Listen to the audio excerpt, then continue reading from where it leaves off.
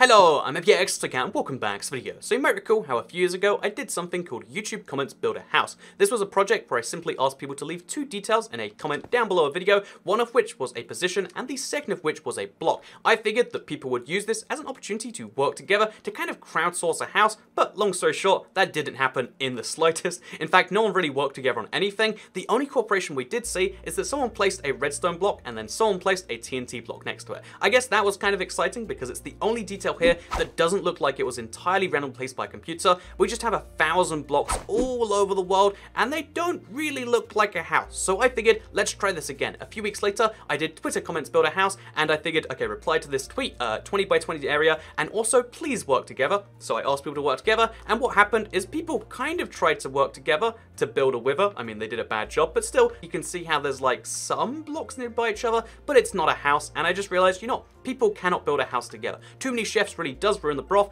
and that's why I wanted to pose today's question, which is what is better, 1,000 humans building a house, or maybe instead one robot? I have every single Minecraft block here. What if we used a RNG algorithm to place the blocks in a 10 by 10 area and see for sure if we can make a better house using entirely randomly block placement than we can with people actually trying. So let's start by explaining which blocks might be included in this random number generator house. So yeah, this is all of the blocks alphabetically listed that might be featured in the RNG house. As you can see, we've got a pretty big variety, most of the major Minecraft blocks, plus a few you might not consider, such as stairs and command blocks and so on and so forth. But the key thing to note is we have 219 separate blocks. The reason that's key information is because there's lots of ways we could randomly make a house, and I'm sure you have a few ideas of your own if you're into this sort of thing, but I wanted to make this nice and easily repeatable with very little at your disposal, so I'm just using a random.org true random number to work this one out. It's the close to true random as you can get on the internet, by the way, but basically I'm using this because this can give us all of the information in one simple number. One random number can give us everything we need if we assign every single block a value between 0 and 218, so this is block 0, block 1, block 2, block 3, block 4, block 5, etc., all the way down to 218 on my spreadsheet like I've got right here. Then we can now use the first 3 digits of this big number to work out which block we'll be using, and then the next 3 digits can work out where it will go. So first 3 digits, say block number 125, and then the next 3 digits, 113, indicate it should go at X1, Y1, and then Z3. So yeah, we've got a 10 by 10 by 10 area, which is going from 0 to 9, 0 to 9, and 0 to 9 in all 3 directions, and that's where we're going to be placing all of the blocks as this goes on. So yeah, this is going to be a lot of fun. I hope that explains things simply. Let's get straight into it with our first example. And actually, let's just place this one, shall we? Because block 125 is the moss stone, or mossy cobblestone, whichever way you want to refer to it as. It's just called moss stone and bedrock for reasons. So that means we want to place this at Y1. We're going to account Y0 as being in the ground for this purpose. So we're going to be going all the way to X1, which is over here. Y1 is on the surface, and then Z3, which means if this is 0, this is 1, this is 2, this is 3, and that's where it's going to go. This is our first randomly generated block, and what we're going to do to make this kind of also fun is we have, you know, my editors in the game, and we should be able to also show this off in kind of third person. So the rest of this video is going to be entirely done in visibility. It's going to be kind of interesting in my opinion. So our second block and position is 110 in Y9 and then 88. So we've got a pretty rough second placement block because that's going to place it somewhere in the sky up here. And if I'm being entirely honest with you, I don't think this looks particularly great so far, so just make sure this is right. Oh, it's actually one block too high. But yeah, so far, it's starting to look a bit like YouTube Comments Build a House, but I think that just over time, the sheer mathematics of averages should lead to most of this eventually making something resembling a house. At least I'm really praying that happens soon. So I'm really torn how to feel about this next number. It's 13777. You know, 7 is very, very, very lucky, and 13 as the diamond block is lucky, but it's also an unlucky number, so how am I meant to feel about that? I'm not entirely sure. That diamond block does synergize well with that stair we have next to it, so yeah. So here's a pretty cool occasion. We have our first block that if we try to place it in its correct location, i.e., you know, 381, or you know, if we try to place it at Y8, it's going to fall right down, so we'll just save the effort and place it right here, which, as you can see, does something nice. We've got like a house area starting to form, I think. This is going good places.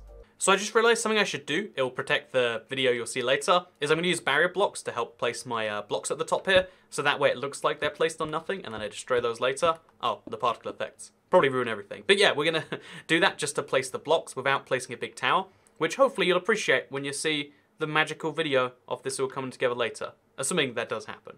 Who knows how videos work, honestly, at this point. So I know this is true random, and true random creates things that humans see as patterns, that's why we don't see them as random, but look how many blocks have ended up at 1 or 0 compared to only 4 blocks in the sky. Like, statistically, most of these blocks should be somewhat in the air, but we're starting to get the base of what might be a beautiful house, I think. The real problem with true random as a concept is that the moment you try to start to think about it, you realize that like, oh, yeah, so what is true random? And then you're like, well, is the universe predetermined or not? And because that's an unanswerable question, you can't really answer if there's such thing as true random, because the word random doesn't really work in that context. But that opens up a whole nother wormhole that we're going to try and avoid for today, while we just generate a new number. Oh, was it random or was it not? But the truth is, none of these numbers are particularly special. Even cyan concrete, it's a good reliable block that we have in powder form right here, but it doesn't make it any less random or more special or anything. It's like looking at the number of glazed terracotta blocks we've got so far, which I think is 3 separate ones. Your mind is like, oh, is the algorithm favoring that? Nope, it's purely a random number generator. It can't have favorite Minecraft blocks. And if it did have favorite Minecraft blocks, it wouldn't pick the dead horn, which is block number 63. No one picks the dead horn block if they have a choice. So we actually have our first duplicate block right here. It is a second light grey glazed terracotta. We already have a lot of glazed terracotta, but we specifically have a light grey glazed terracotta just over there. We've got 2 of the same block. What a spooky coincidence. I'm gonna stop making fun of probability now. I'm gonna be honest, we're getting a pretty bad series of blocks right now. There's a lot of blocks kind of floating around in the middle, which is kind of creating a ceiling in some ways, you could argue, maybe. The problem with having TNT in a house, in my opinion, is the fact that, like, no one ever actually does that, because we all know, like, if you play any amount of multiplayer ever, you know immediately what's going to happen. Like, seconds after you place the TNT, someone's going to use it as an easy way to blow up your house. So even though this is a pretty much solo world, I mean, besides the recording, I mean, it still makes me uneasy that someone's going to come in here and just blow it up, so I've got my eyes on the TNT. Interestingly, I actually just got dark prismarine stairs to place there, and then we had some to place right here on the same level on both X and Y. That's a crazy suspicion. Like, we got 2 numbers within a few, like, numbers of each other, which again, it's meant to happen, but it's still weird when it happens, right? And they think to themselves, like, okay, well, you know, there's a 99% chance I won't die, I guess I'll be fine. But that's not really how the statistics meant to work. It's not like you're rolling a dice or you've got a 100-sided thing you've got to flip. What it is, you know, like, there is a 1 in 100 chance that people die because 1 in 100 people don't come back alive. But that's usually for a whole host of different reasons, you know, like different people are at different levels of risk. It's like how, you know, just because, you know, 1% of humans die a year or something, it doesn't mean there's a 1% chance you're going to die in the next year, although maybe it does depending on your conditions, because most statistics to do with humans are very generalized, you know, you can't just call one person out in particular, so you kind of have to do a little bit of generalization at least, and that's something I guess people don't realize, that like your specifics of your human condition are very different to everyone else's, and that's awesome in a lot of ways, but it also means that there's no reliable statistics on if you'll die or if you'll live or anything else like that, because they really are just generalizing the rest of the factors, you know? We have true random in Minecraft, or in, you know, random numbers, because it's simple. It's just like, oh yeah, you literally, like, spinning a thing, there's a 1 in 10 chance each number comes up, but, or 1 in 218,999 chance something comes up. But, you know, like, when it comes to real life, there aren't random numbers running in the background. As fun as that would be, though, right? One of my favorite quotes regarding this, that's actually one of the biggest reasons Einstein was wrong, but it is an Einstein quote, so you can feel really smart for knowing it, is that God doesn't play dice. When, as it turns out, like, that's like one of our beliefs right now, is that God does play dice, or whatever, you know, like, however you believe how the universe works, there is like a fundamental, like, chance-based mechanic in there. But yeah, Einstein believed it, so why don't you believe it too? So now, this is a fun thing, by the way, just to interrupt myself. There is now some bone in the ground, like, hidden underneath stuff. No one's ever going to see that bone, probably, unless something else comes to light. But yeah, there's bone in the garden. And how many people last time put bones in the garden? None. The generous AI has even decided to give us a furnace, which you do need in a Minecraft house. Sadly, however, the AI has deemed it necessary that the furnace be 8 blocks in the sky, which, I mean, like, it's a bit higher than I usually put my furnaces, if I'm being entirely honest. Oh, we could just place it up there. A bit higher than I usually go. But, you know, fortunately enough, the robot had thought about that, because as you can see, we've got a nice little staircase leading up to it. Look how beautiful this house is already. It can only get better from here, though, I reckon. You can actually see some patterns starting to emerge, way more than either of the previous ones. You can see stuff going with each other, and that's the crazy thing about again, when you have people doing stuff, it's random but in a bad controlled way apparently. But true random is actually giving some pretty intriguing results so far. So here's another way that humans don't understand chance, and I'll tell this story whenever chance comes up, because I'm still bitter about it, by the way. But once my science teacher did an experiment back when I was in school to be like, okay, we're going to try and do some random to prove how random the world is, but yet how it doesn't produce 50-50 results until you do a big enough sample size. So it was like, okay, flip a coin 5 times yourself, or like 10 times yourself, you'd always get like 6 heads, 4 tails, something along those lines. But when he got the entire class to flip the coins 20 times each, the idea was it'd be 50-50 or more or less that. But interestingly enough, my coin landed on its side, and I was like, look, you gotta, like he only had heads and tails boxes, so I was like, look, Mr. I can remember his name. It's a really long name. You've got to see this. This is the craziest thing. It landed on its side, and it just came over, and it was like, no, it didn't. That never happens. Like, which side did it land on? And I was like, it landed on its side. And he's like, if you really insist on saying that, just re-roll it. And it's like, no, this is a rare event. I got it to land on its side. How are you not believing that? That is the most amazing event, at least to me it was. And yeah, still bitter about that, because it's like, he didn't believe the amazing accuracy we saw. But yeah, fun fact about Toycat, I once flipped a coin and it landed on the side, and it's such an absurdly unlikely thing, but it makes a coin a really bad D2, by the way. In most games, when you're using a coin as like a flipper, like Pokemon or D&D for instance, if it lands on its side, you just have to re-roll, because again, it's so unlikely that it's not really considered, but it is a real possibility. You always have to have that in your rules, that you should re-roll, or people start to riot, and it's not good for anyone when people riot. So we just got block number 3, which again, super rare to go that down the numbers, which is actually a beacon. So there's some chance, it's very, very, very small, that this magically comes together and actually makes a powered beacon.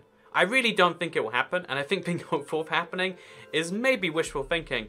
So there's a couple of tiny mistakes I realized while making this. The first one is the fact that I actually put 1 block too many in the RNG thing. There's 218 blocks, which means it's 217. So I have 218 as block delete block, so there's a difference you might spot between what I say and what's in the video, originally at least. But the other thing, by the way, whenever it's like free like this, we can just place it there and it just kind of stays there. But the other thing is that if I really wanted to, it might be easier to use commands and just like make the things happen that way. So we'll try that for a bit, just because it's kind of interesting. So the next block is black wool, for instance. So all we have to do is set block, and then the coordinates are 889. So 8. Oh wait, it's reverse. So 988.